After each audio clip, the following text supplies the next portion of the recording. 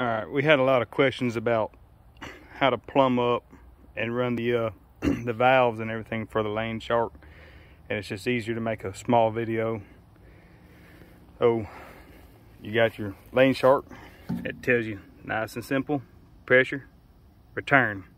It even tells you on the lines whenever they send it to you. You got a pressure side, you got a return side. Your pressure side will come from your third function side. Your return line goes to a third line you have to run, and it'll go down here, drop in, and come to the supplied T. They send you the T. Just this section here is what they'll send you. This right here is already on your tractor. You just undo it from here, put your T in, put this back on, and that's your return line. And if you have a third function valve, that's it. That's the end of it. If you don't have a third function valve, you have to go ahead and put your third function in. But you got your power beyond. It's right here. You'll disconnect that, tie it in, and then they'll give you another hose.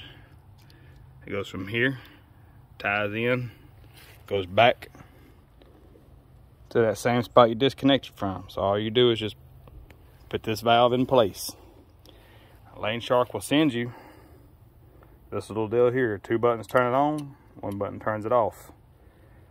You figure out which side is your male coupling as far as your switch, and you tie in to that side. So whenever you push these 2 buttons, it's telling that switch to stay open the whole time.